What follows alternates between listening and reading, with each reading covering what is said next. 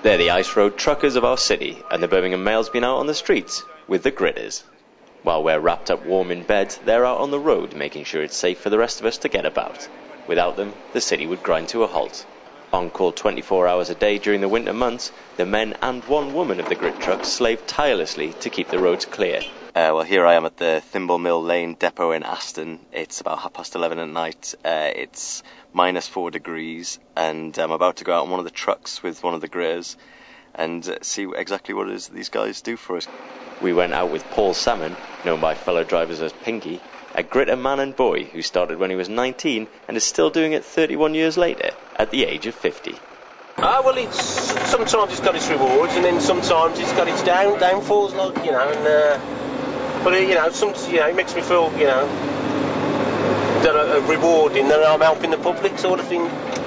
In times of needs, Yeah, it's a 24-hour call, so it could be any time of the night. Oh yeah, this year has exceeded a lot of years. This year has, yeah. I mean, I've been doing this job 30 years, and I haven't seen many winters as cold as this one. This is a 16-ton fully loaded. This is 16 tons. Yeah. What's it like to drive on an icy road? Well, while you've got the traction, while you're fully loaded, it's not too bad. But as you're discharging your salt, you come in lighter and lighter. So then you come, it's like driving a car sometimes. You know what I mean? You've got to because you're the first on there, sort of thing. I'm a festive person, like, so I'm lucky this year. I've got Christmas off, but I'm working New Year's Eve, like, you know what I mean? But it's just how the rota falls, sort of thing, And this year I was lucky enough to get off.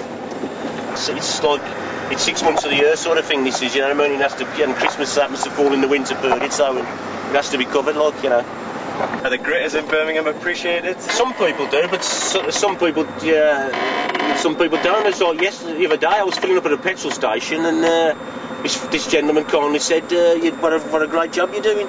So it makes you feel, it gives you that little bit of a boost, like, sort of thing, knowing that you are appreciated. Well, there you have it. They're easy to forget when the roads are clear, but it's comforting to know that when the snow comes down, Birmingham's gritters will be making sure we can get around.